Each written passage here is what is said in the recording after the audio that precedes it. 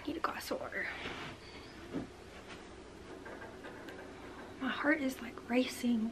I don't even really know where to start with this. My heart is literally racing right now.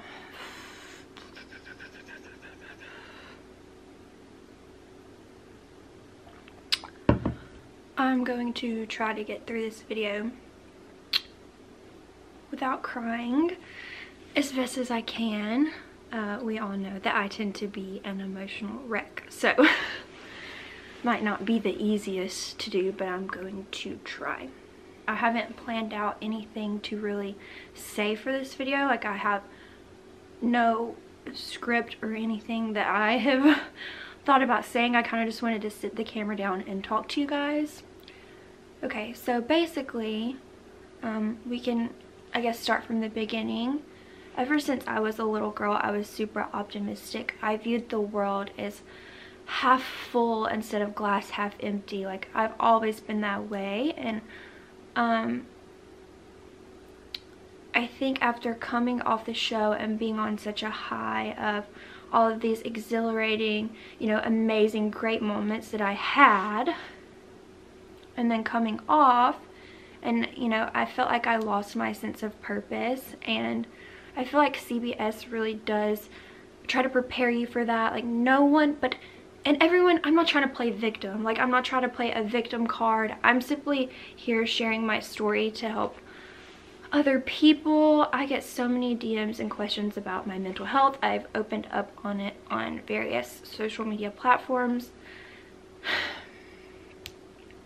I'm getting out of breath and I feel like I'm having a, I don't know, a moment right now. I'm gonna try to collect my thoughts because I feel like I'm all over the place.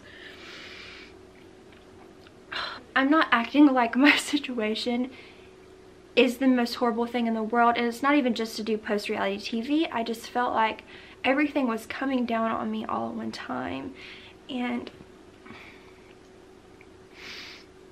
until you've truly been super low, you will not understand. You will not be able to relate. And for those of you who do, I'm sorry, because I've been there. It is so hard.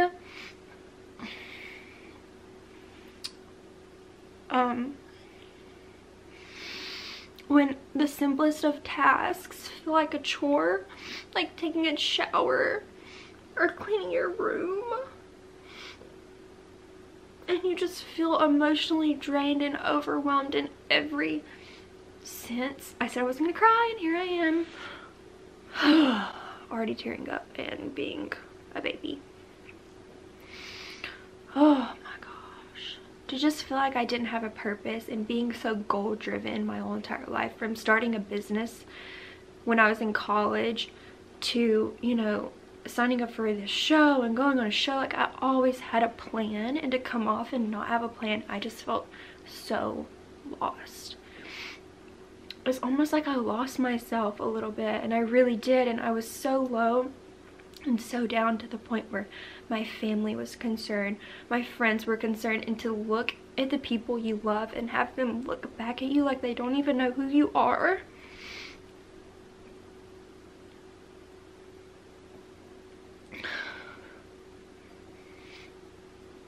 Literally, to have your mom be so concerned that she wants you to get admitted into like a psychiatric facility is, if you, it's hard. It's hard. No one, I feel for anyone who goes through this. Depression is not funny. It's not a joke. It's a real thing. And I've witnessed it firsthand. I've seen people in my family go through it. I've had people in my family hospitalized for depression. I know people also from the show that are going through the same things that I'm going through, and I know people out there watching this are going through the same thing, and I just want people to know that they're not alone, because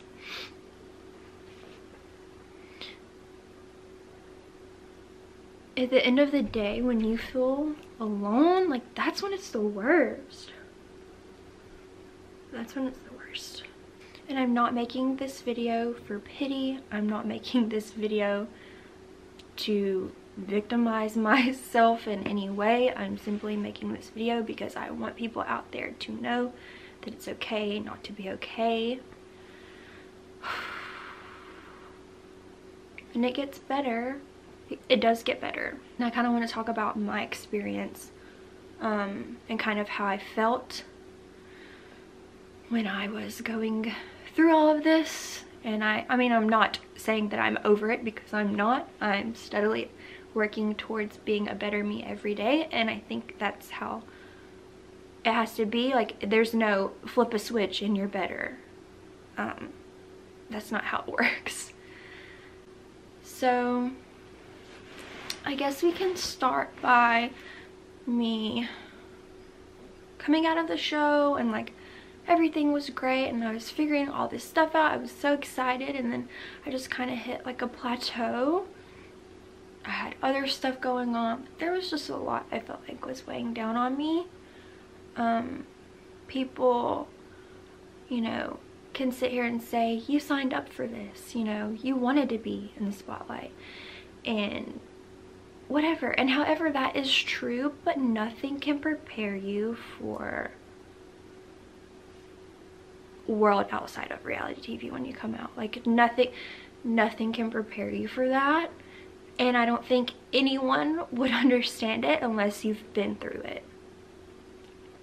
And people can sit behind screens all day and judge someone's life, and I can be out here and you could have these preconceived perceptions of who I am as a person and expectations that you want me to live up to, but at the end of the day, I am only human and I am the same as you. I think a lot of people fail to realize that, and I'm not putting blame on anyone, viewers, anything like that at all. I'm just saying, like, these are the reasons like why I'm feeling the way that I do.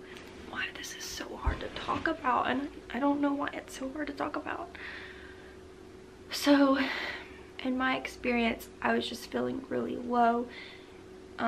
It felt like the smallest tasks were the hardest thing to do. Like, I was constantly sleeping, had no motivation to do anything. I was developing an eating disorder, which has never been an issue for me. So basically, I wasn't making myself throw up my food or anything like that. I physically, every time I would eat, I would throw my food back up, not on purpose. My body just would not hold it down. I think it was all of the stress and anxiety. I lost like 15 pounds in about 2 weeks, and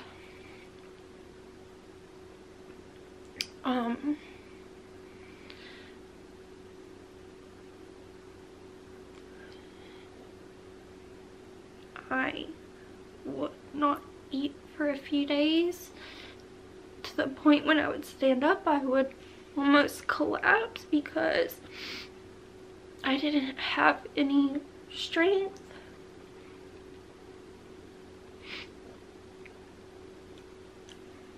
And I just say all this to say that mental health issues are real. It's not a Ponzi scheme. It's a real thing. It affects your whole life. It affects your body.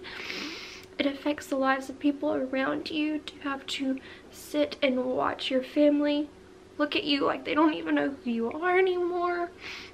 To be concerned, and then like you're upset because they're so concerned about you, but yet you can't do anything to fix it because you don't know how to make yourself better on your own.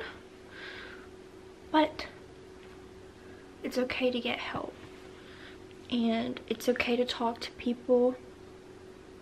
It's okay to see therapists, psychiatrists. It's okay to be put on medication. With that being said, I have been put on medication and I feel like I'm starting to get over this hump in my life, and I'm taking my life back, and I'm more myself than I have been in a while, and I'm proud of that. And I say all of this to say that it is okay to not be okay. It is okay to seek help if you need it. It's okay to be put on medication. It's not something to be judged about. It's not something to worry about what other people think about you. It's about you and healing yourself.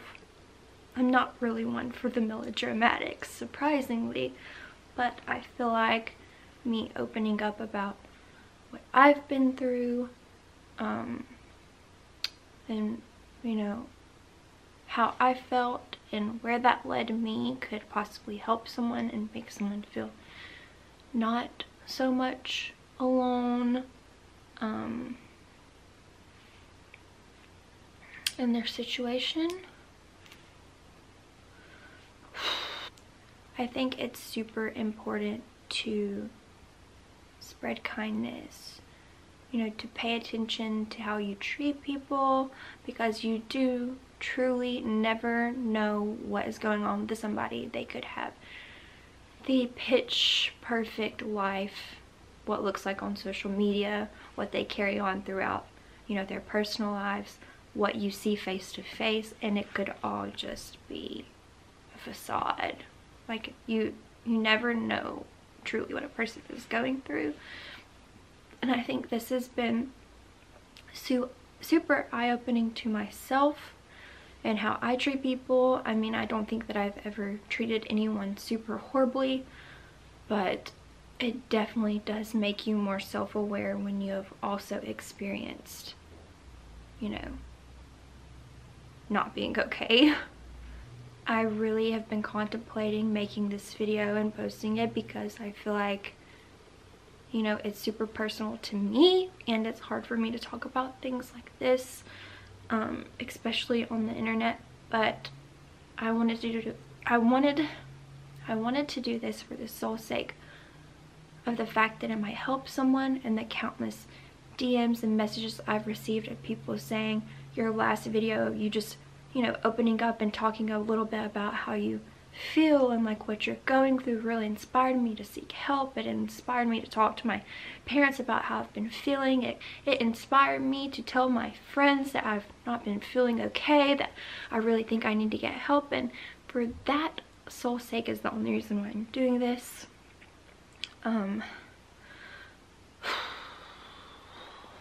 Depression is ugly. It's raw. It's not pretty. It's not cute. It is real. And I have it. So if you know, feel the same way, feel free to reach out to me on DMs. My DMs are always open. I try to respond to as many people as I can. I love talking with you guys. But also, I'm not a professional, so seek professional help if you feel like you need to. You know, every day gets better, so just keep pushing forward, because that's what I'm gonna do. That is what I'm gonna do. That's what I'm doing, and I feel a lot better. I may not seem so in this video, but that's just because I feel really uncomfortable talking about all of this. Sorry for the darkness of this video. It's just a reminder that life isn't always pretty. You know, I am a real human being with real emotions who goes through real shit. So I kind of want to talk about other things that I feel like, you know, have helped me, because now that we're talking about all the nasty stuff, why should we not talk about some good things that might, you know, help you feel better, like they help me feel better. One is obviously the medication I'm on has helped. Two, the deep breathing exercises that I mentioned earlier have helped.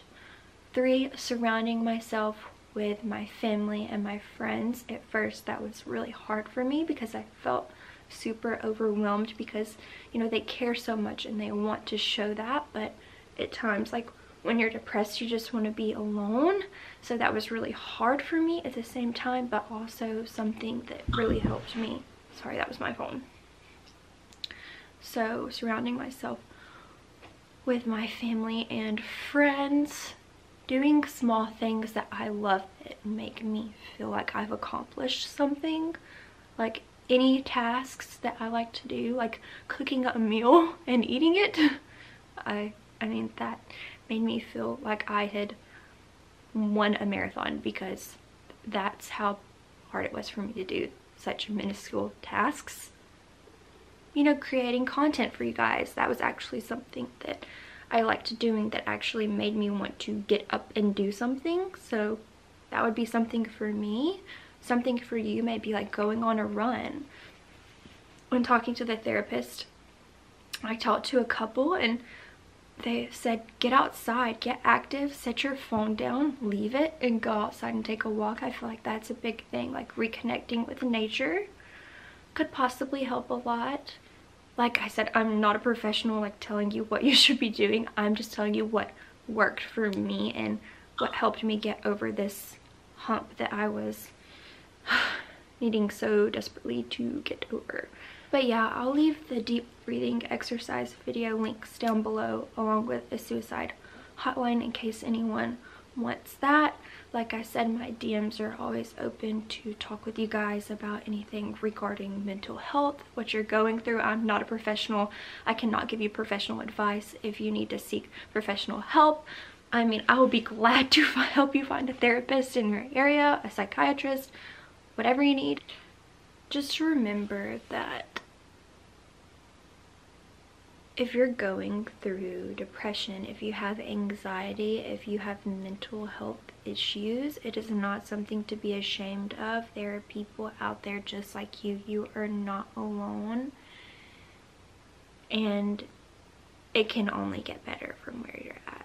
So just keep that in mind. And I'm on the journey with you. So if that helps you, if you need someone to talk to, I am here. My DMs are open.